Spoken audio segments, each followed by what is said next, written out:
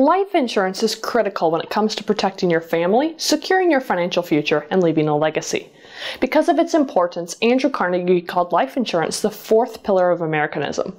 When talking about life insurance, most people think of the death benefit. This is because life insurance death benefits have been there for grieving families during times of great loss. Death benefits have allowed children to continue receiving private education after losing a parent. Death benefits have allowed families to keep their home. Death benefits have kept businesses alive and put food on the table. No one likes to think of their death, but those who wisely plan for their family's well-being by purchasing life insurance are true heroes.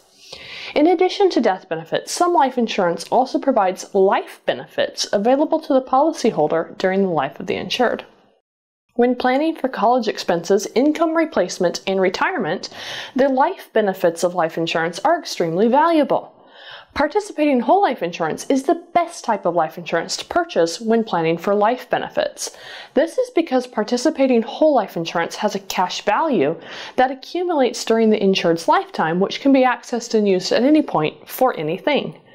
Many common uses of cash value include college tuition, debt payoff, business expansion, retirement planning, care for aging parents. Participating whole life insurance is not the only type of insurance that develops a cash value. Whole life, universal life, variable life, and indexed universal life all have cash value elements. However, it's important to understand the differences in these types of life insurance policies because cash value in whole life policies is not the same as cash value in universal life policies. With whole life insurance, participating or traditional, the cash value represents a part of the death benefit you actually own.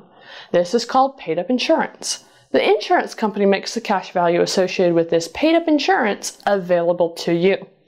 Over time, the paid-up insurance grows, thus increasing the amount of cash value you can access. With universal life policies, the cash value is not always tied to the death benefit because the death benefit consists of term insurance, and term insurance has no cash value.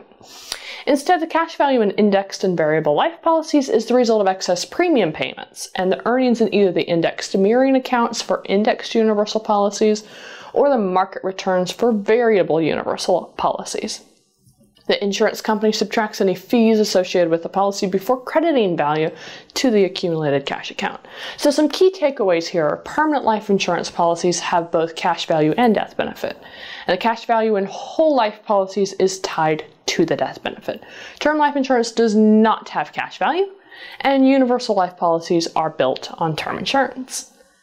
So there are several things you can do with the cash value of your life insurance policy. And here are 5 ways to access cash value as well as an option for boosting the cash value available to you.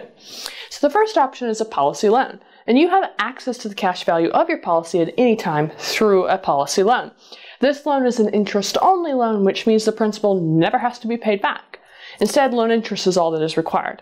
Loan interest rates vary from company to company and can increase or decrease from year to year according to the loan interest provisions specified within the policy contract. The second option is withdrawal. At any time you can choose to withdraw cash value from the policy, but make sure you understand this information before initiating a withdrawal from a whole life policy. A withdrawal is actually a partial surrender. Withdrawals are permanent. Unlike a loan which can be repaid, once you withdraw cash value, you cannot reverse the withdrawal. So depending on the amount, a withdrawal could also create a taxable situation. Withdrawing money from a whole life insurance policy surrenders the portion of paid-up insurance, or the death benefit, that is tied to the cash value withdraw. Cost basis of the policy is very important when it comes to withdrawals. Cost basis is the total amount of premium that you've paid into the policy. Since the growth in a life insurance policy is tax deferred, withdrawing an amount that exceeds the cost basis will trigger a taxable situation. Taxes will occur on any amount exceeding the cost basis. Taxes are only incurred when money comes out of the policy permanently, either by withdrawal or for full surrender, and policy loans are not taxable. So the third option is to pay policy premiums. You can use the cash value of the policy to pay premiums that are due. And the most common way to do this is through an internal policy loan. This is the same process as taking a regular policy loan, except the insurance company will not send the loan value to you. Instead, they will process the loan and apply the funds to pay your policy's premium internally. Keep in mind this loan will bear interest, just like any other policy loan. So paying your premium through a policy loan is not a good long-term policy funding strategy. Option number 4 is a full surrender. You can always access cash value through a full surrender, but just like a withdrawal, a full surrender can also trigger taxes if the surrender value of the policy exceeds the cost basis. Surrenders, whether partial or full, are always permanent and cannot be reversed. When you surrender a policy, you forfeit the policy's death benefit. And then the 5th option is to boost the cash value and the death benefit. And a good way to boost the cash value and death benefit of a life insurance policy is through dividends. If you are purchasing a participating whole life insurance policy, you will be able to elect a dividend option. The best dividend option for increasing your cash value and death benefit is the PUA dividend option, and this stands for paid up additions. This option sets the dividend to purchase paid up additions to increase your paid up insurance. And since cash value is tied to the paid up insurance of a whole life policy, this dividend option will increase the amount of cash value available to you at the same time it increases your death benefit. This option is only available in participating whole life policies. And then we have some policy funding options.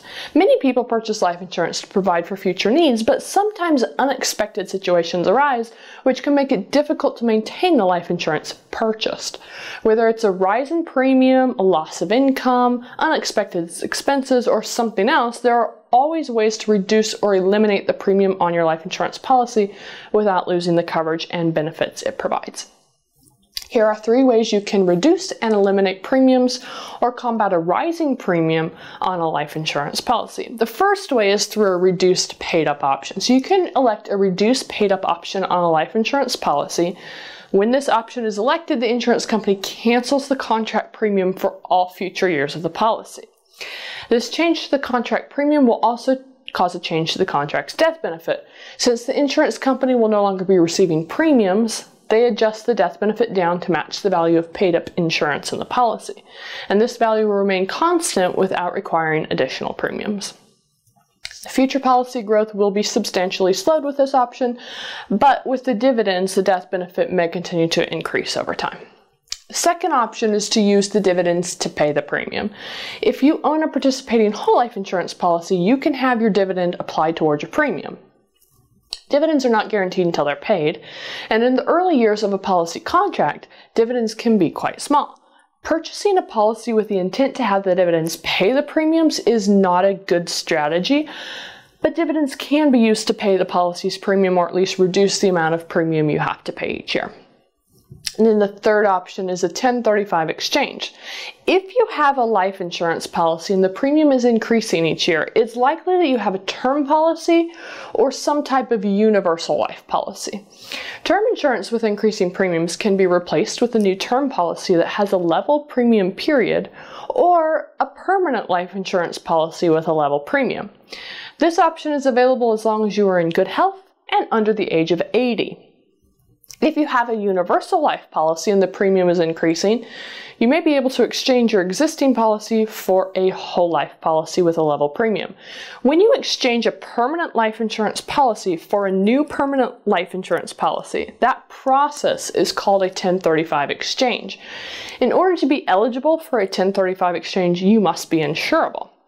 Once the new policy has been approved, the insurance company will take the value of your old policy and roll it into the new policy. There are lots of different terms and phrases specific to life insurance pertaining to how the policies are structured, how the policies work, and what you can and cannot do with them. At Life Benefits, we try to make it easy for you to understand how life insurance works because you shouldn't have to learn a new language in order to get the benefits that life insurance can provide you and your family. If you have questions about your policy, need clarification, or help understanding anything related to life insurance, we are here for you. If you want to purchase life insurance and have peace of mind knowing the policy will be designed to benefit you and provide for your family, please contact us. It would be an honor to assist you.